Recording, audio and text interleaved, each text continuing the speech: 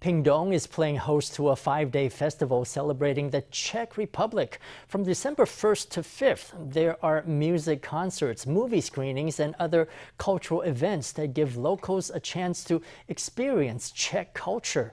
The event is organized by the Czech Economic and Cultural Office in Taipei in collaboration with the Pingtung County government.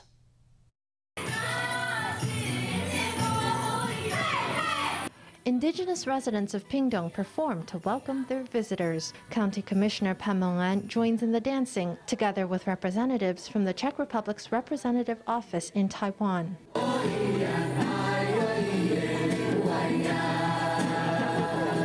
The 2021 Czech in Pingtung Festival held its opening gala at the Pingtung Civic Park. The county government had a warm welcome for its Czech guests, hosting them at the finest location in town. The commissioner thanked the Czech Republic for reaching out to help Taiwan during the pandemic with a donation of 30,000 vaccine doses.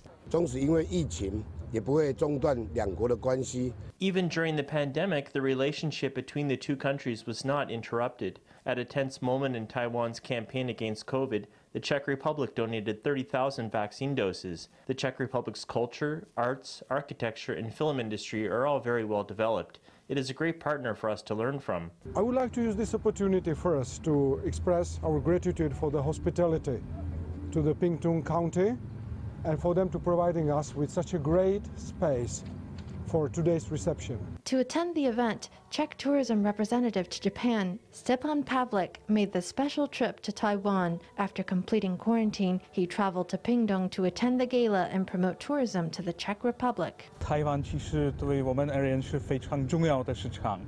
is an important market for us. It is the #3 market in all of Asia. Before the pandemic, there were about 200,000 Taiwanese visitors to the Czech Republic annually. During the 5-day event, there will be an exhibit on Czech literature at the Pingtung County Cultural Affairs Bureau Library. Over the weekend, the library will offer outdoor screenings of the award-winning Czech film Charlatan.